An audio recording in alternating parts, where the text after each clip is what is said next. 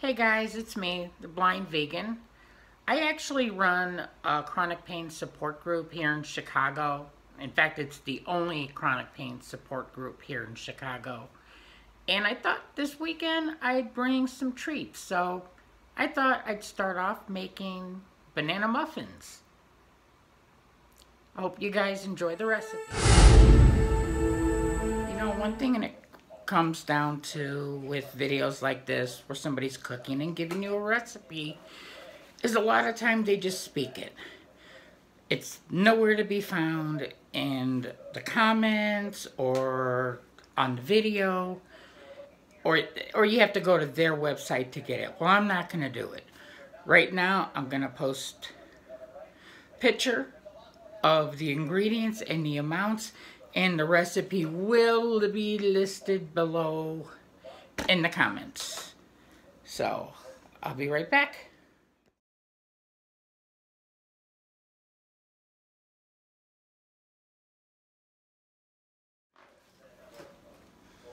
Okay, I'm going to start with my dry ingredients first.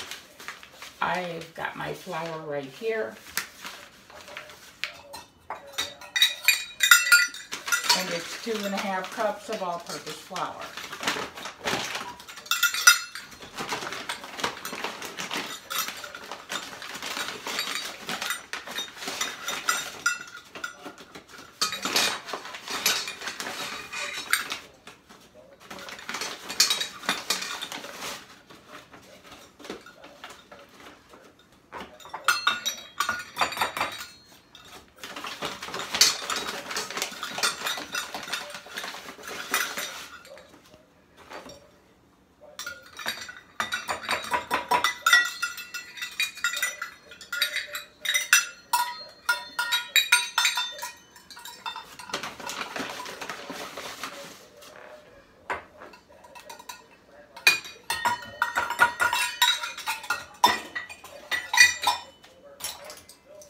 Okay, and then I've got 1 teaspoon of baking powder.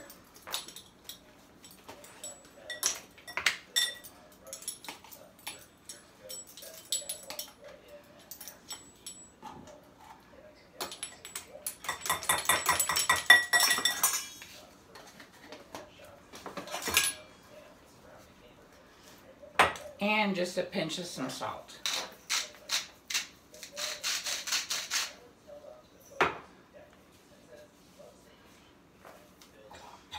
I'll give it a bit of a mix.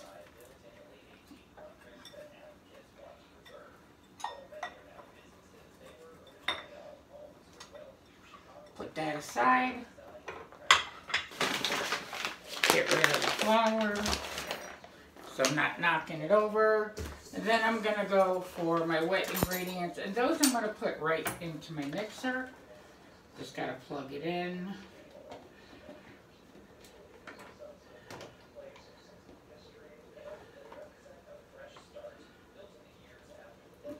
Excuse me, this is not always very easy. Let's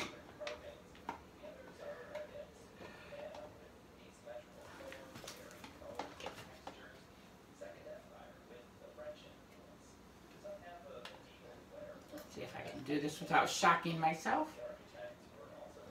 There we go. And I have to tell you, I got my mixer at a resale shop. I paid $60 for it. All it needed were the bushings to be replaced, which I paid $10 for that.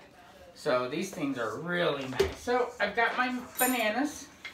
I've got 3 bananas.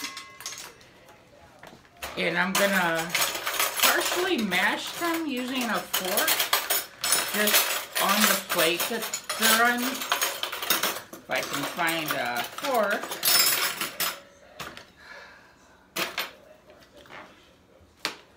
So I got them on a plate, and I'm just going to give them a bit of a mix. You know, just mush them up a little bit. This is 3, I don't know, kind of medium-ish bananas. And once they're mashed, I'm going to pop them in here. That gets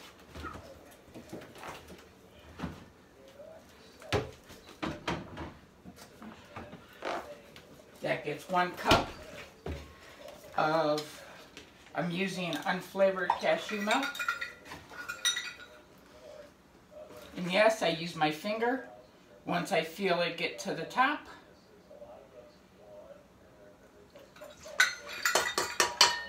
I've got it.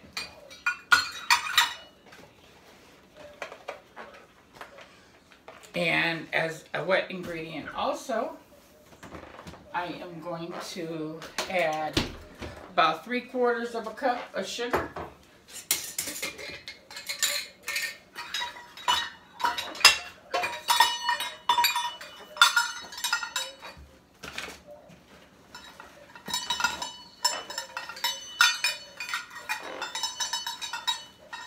And I know this is the wet ingredients, but trust me, you really want the sugar to be properly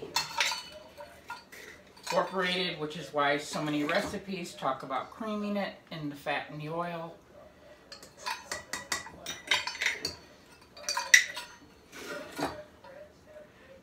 So a 3/4 of a cup.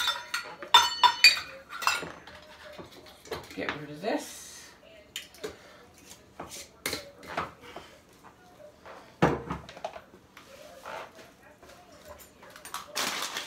Now, I am taking my egg replacer.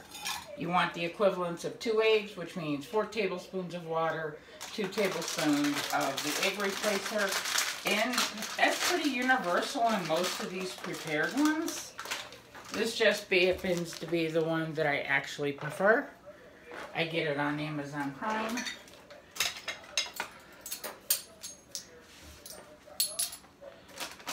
So, I've got 1 tablespoon.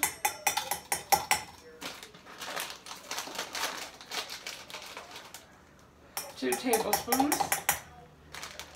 And I can put this aside where it won't get knocked over. Now, one thing I find to be a lot easier when it comes to adding water to it is I put water in a cup first.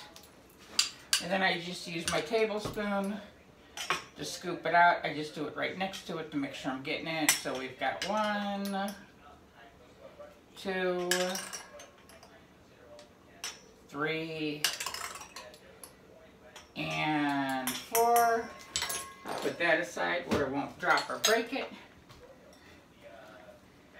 Now, taking my whisk, and I'll give that a little whisk and kind of let it set up, get ready, you know?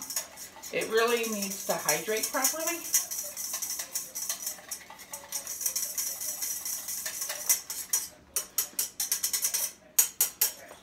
Put that aside, because the next thing to go into the wet ingredients is my vanilla extract. And I'm going to use a full teaspoon, and my measure spoons, they never come off this because they're in order. We've got tablespoon, half tablespoon, teaspoon. And I will very carefully pour it over the counter, using my finger to know where it's at. And I can feel it at my fingers. So it's 1 teaspoon. In fact, I think for this, because I'm going to add 1.5 teaspoons. So same thing over the counter, so I don't put too much in the batter. And I just spilled some.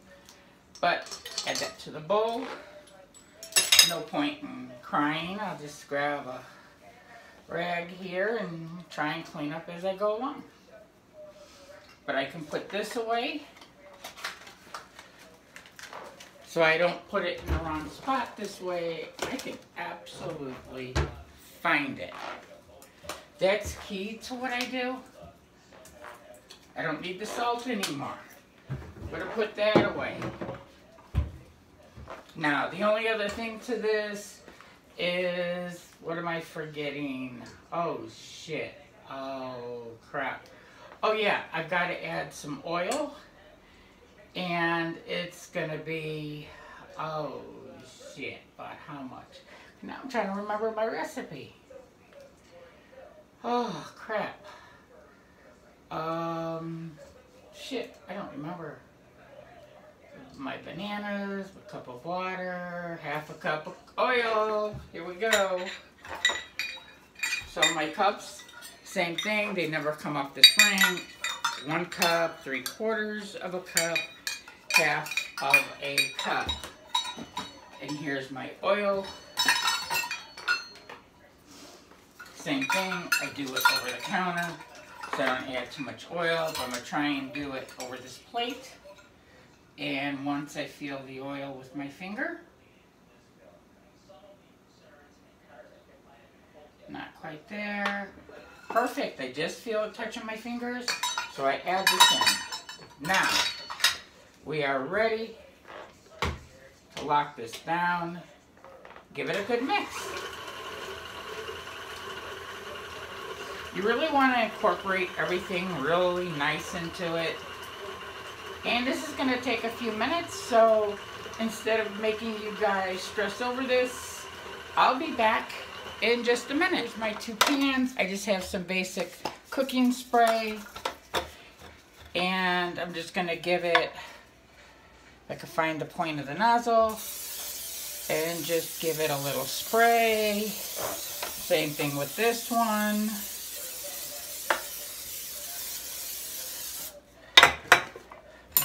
And then I've got a fine mesh strainer. Get it in my flour. And I know there's going to be a mess, but it's a process. You've got to do it.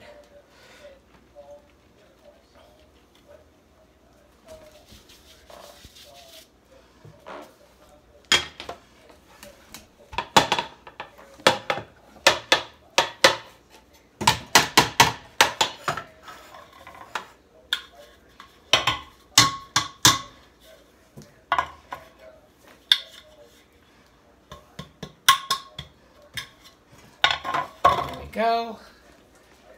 And then something I do, because I like to keep my pans nice, I know for a fact I got oil and everything all over the place. So what I do is I just go around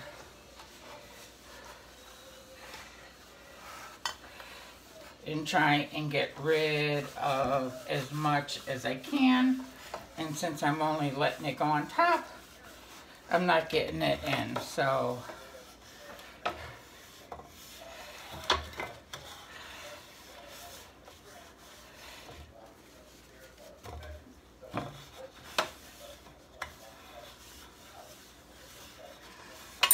and that's it. Now, for portioning, I've got one of these small scoops. I actually got this from GFS. They're very inexpensive, but they're worth having. Now, since my bowl is locked in, I am not gonna unlock it, but I'm gonna take a scoop, find the hole, and put it in there. And I'll just go down.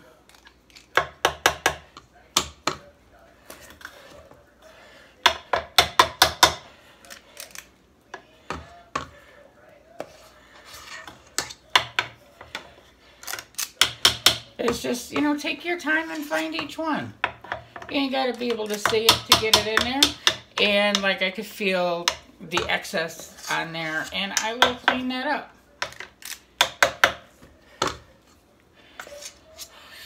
This should be enough batter. The smell in here is amazing. I can smell the bananas. And there's a secret to those bananas. If they're not ripe, actually bruise the hell out of them the night before.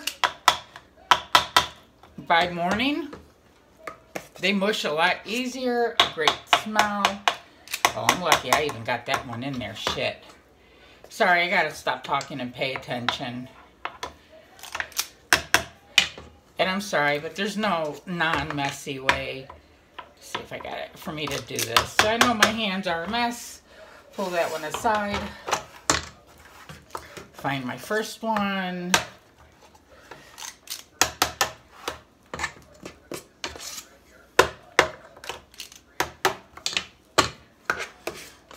And then I'll check the levels Anything that's too under full, I'll add a little bit more. I don't know.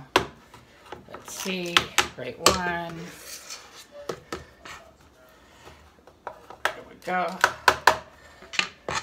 And I'm just moving from one to the other. Once I get to my finger, I know I can turn it over. I'm going to get rid of the spatula. Throw it in the sink. Because I think I'm getting a little... Oh, I should have enough for all of these.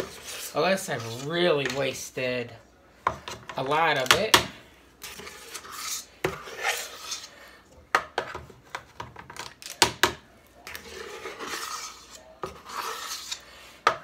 These might be a little on the light side.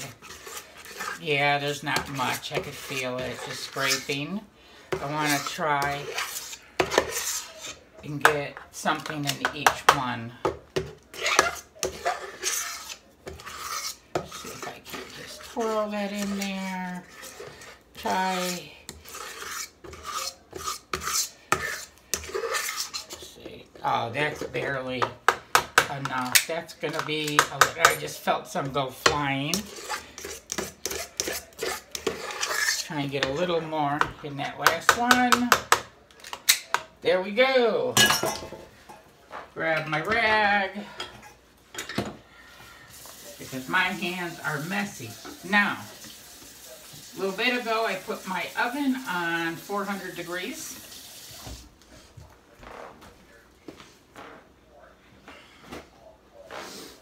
I hate using so many paper towels, but, you know, I try and get ones made from all, you know, recycled material. So, I mean, I try.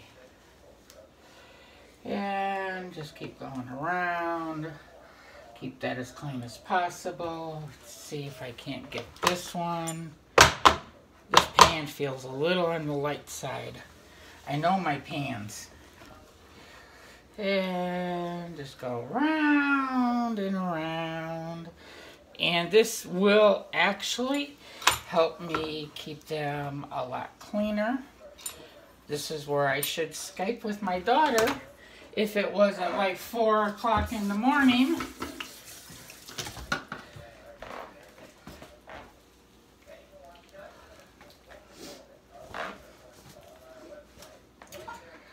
Okay, so that's how I fill my pans. That's how I get this set up. I'll be back in a few minutes. Once the oven's ready, I'm going to stick this in. Hey guys, I'm back.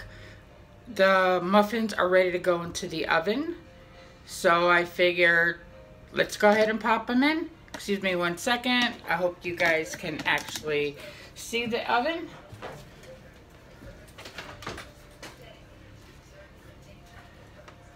Now, I do have oven mitts that go up to my shoulders, but I find sometimes they cause me more problems than not. So, just get that in at the edge.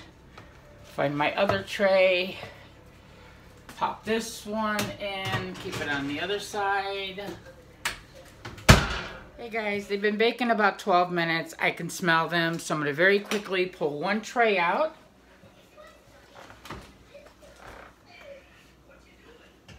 Carefully as I can, put it on top, and I'm just taking one because I've got some toothpicks, my pot holder, try and find one.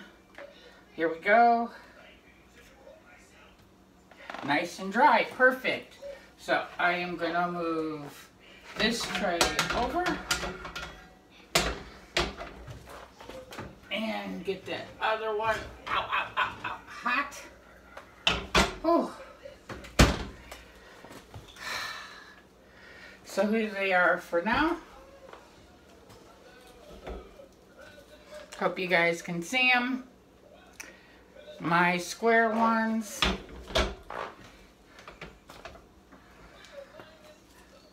The round ones. And I think I'm going to make a bit of glaze to go on these, but they need to cool down for a few minutes so I can get them out of the pan and on a cooling rack. So once they're ready, I'll be back. Well, I'm back. They're on the cooling rack, but I thought I'd make like a very basic glaze And I hope you guys know how to make one. It's actually fairly easy. Let's see, get these in the right order.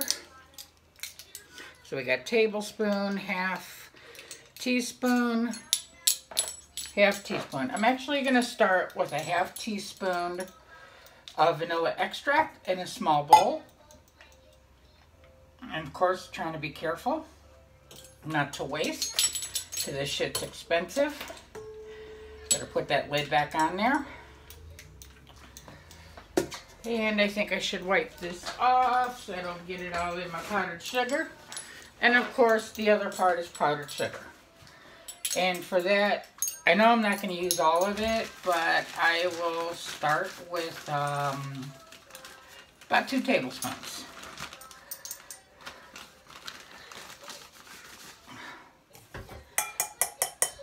One,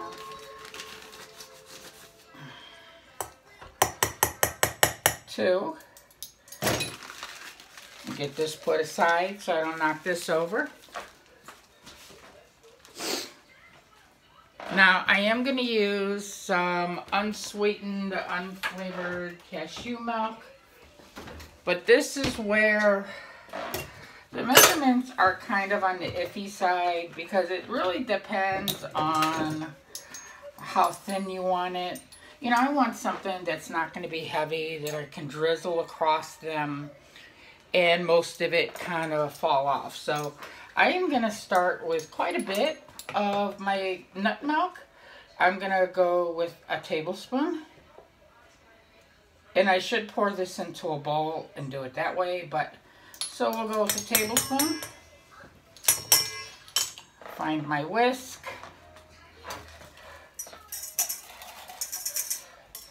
And just give it a good blend. That's all it really is. A basic glaze is nothing more than like a milk or milk alternative. Powdered sugar, because powdered sugar actually has cornstarch in there. And just enough liquid to a consistency that you like. And I found that seems nice. See? Oh, perfect.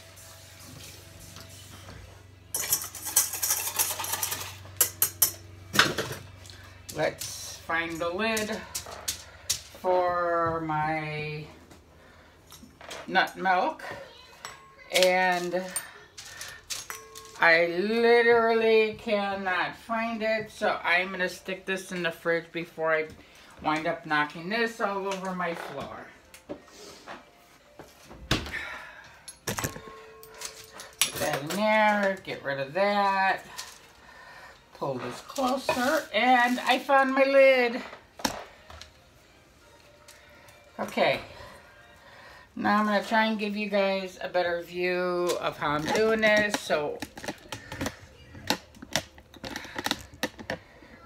hopefully that'll show you. And it's really just, once I feel it pouring,